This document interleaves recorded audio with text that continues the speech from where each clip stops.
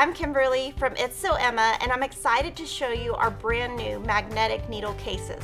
They come in 3 beautiful colors, and they're a great way to store your needles when you're going to be traveling and working on applique, binding, or maybe even cross stitch.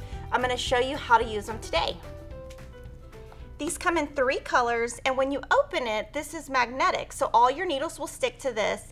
And I have a hard time telling the difference between my size 24, 26, and 28 needles when I'm cross stitching.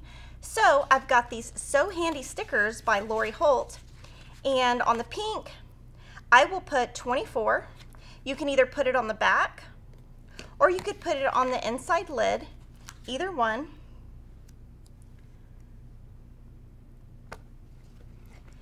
And I use Pat Carson's needles, and these are really hard to kind of keep straight because it comes with so many needles and I lose them.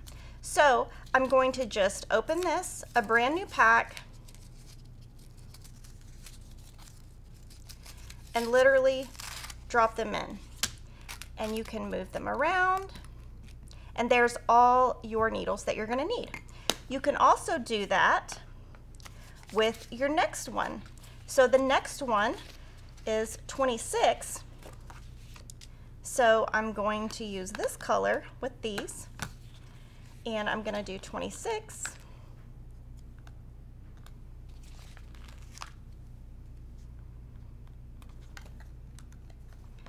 Pop these in.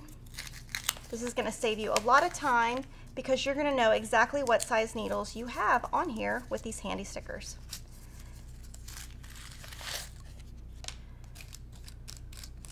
And you can see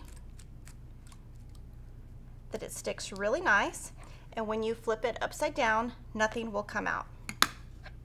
So I've got that one done, and I'm going to do the very last one. I'm going to use yellow, and I'm going to put 28. If you are a quilter, not a cross stitcher, you can also use the stickers to put maybe the letter A for applique, or B for binding, or you could do an E for English paper piecing needles. So you can know exactly what needles you have and where they go, and this is going to be a handy way to keep these in your bag because they will fit nicely in a purse or a tote. And you're going to want to find these today at Fat Quarter Shop.